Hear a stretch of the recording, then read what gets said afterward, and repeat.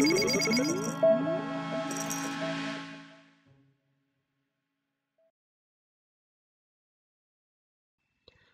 and welcome to part 2 of video 6 of our course on mobile data collection using the Kobo toolbox. My name is Wilfred Ngwa for the EpiGuider channel. In our last video, I shared out a link to the short questionnaire which has both a GPS question and an image question. 13 people responded so far. I would like to say a very big thank you to them as we will be using the information they provided in covering the topics in this video. This video covers two main topics. First, we will look at how to map, export, and share GPS data. GPS stands for Global Positioning System, which is basically a satellite navigation system used to determine the ground position of an object. In this section, therefore, we will be looking at how to map, export, and share the data on the location provided in the questionnaire by our friends. I have added a location for our friends who did not manage to indicate a location in the questionnaire. Secondly, we will look at how to download photos and other media. Without any further ado, let's get started.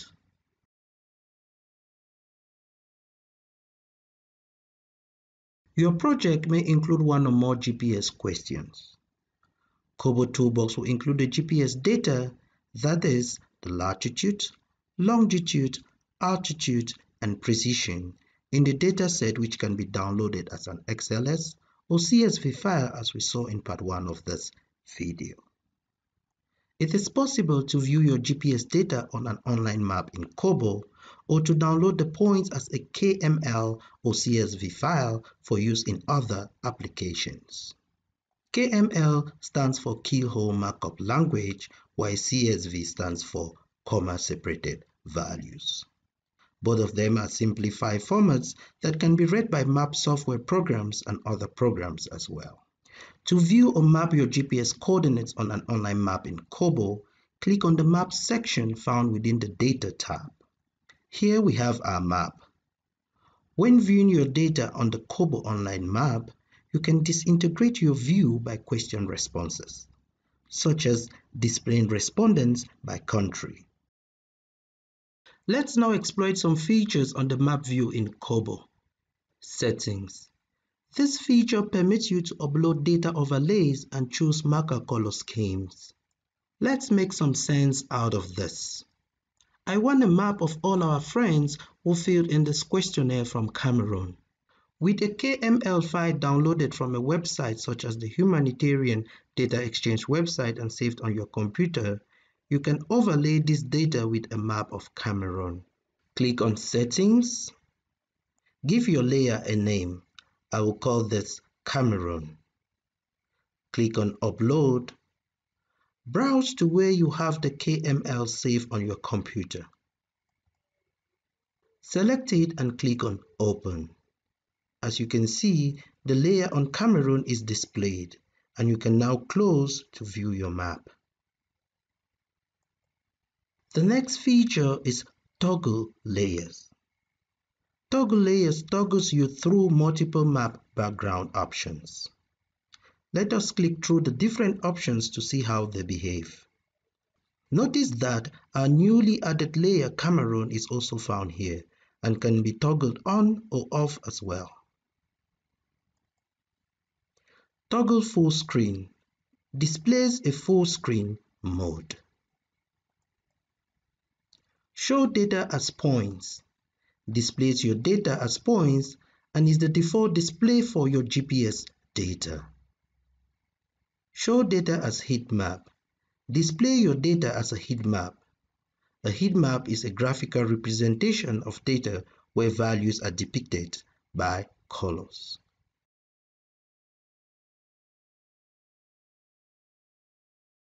Although you can create a simple and beautiful map like we just did in Kobo, it is difficult if not impossible to download a Kobo Collect online map for use in your projects and presentations.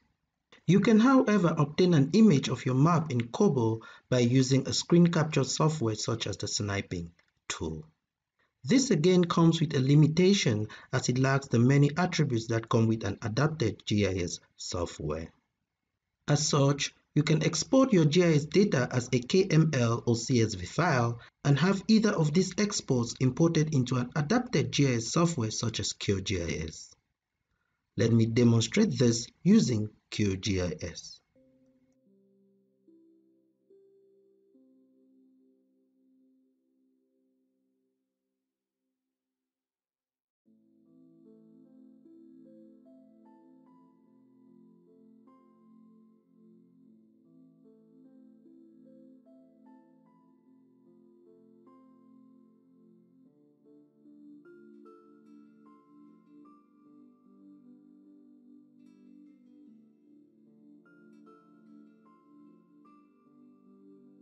You can watch my video series on how to perform spatial analysis of data using QGIS and SynarchJIT if you'd like to learn more about QGIS.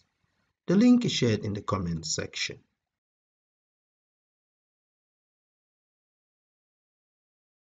To view or download images in Kobo, click on the Gallery section on the Data tab. This allows you to view the images, which you can click on to open in a separate tab in your browser. You can right-click on the image and select Save Image As to save the image to your computer. Notice that no identification is attached to the image, and thus we can say who uploaded this image. We can go to our Data Table section and click on Edit to attach an identity to an image, in which case we see that this image was uploaded by Ismaila Karimu. The big question is, will you be able to do this for many records? If your form includes an image, video, or audio recording question, these files will be uploaded to the server along with other data. To download your media files, choose the zip option under the Download section.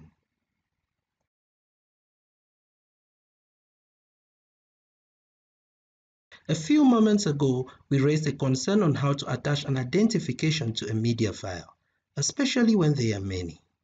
Let me walk you through on how to solve this in a step-by-step manner. Download your data as an XLS file and open the file in Excel. Identify the column that contains the file names of your media files. Insert a new column next to the one that contains the file names of your media files. Enter one of the following formulas displayed on the screen based on the server in which your Kobo account is hosted. Mine is hosted in the KoBoToolbox server. In the formula, replace username with your own username and A2 with the cell reference that contains the file name of your image or media files. Then copy the formula down for all your records. You can click on each of the links to open the media file. Note: this will only work if you are signed in to your user account in the default browser.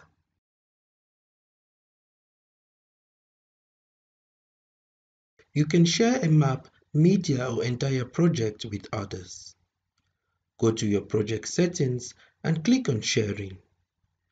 Kobo generates a public link which you can share with anyone. With the shared link, users can view your data, that is, map, table, or file download format. They won't be able, however, to edit anything. You can as well give edit permissions to a particular user. After this, you can send the URL.